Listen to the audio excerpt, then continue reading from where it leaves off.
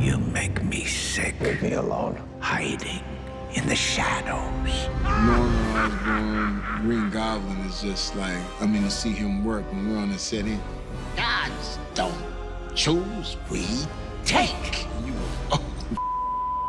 And that cackle.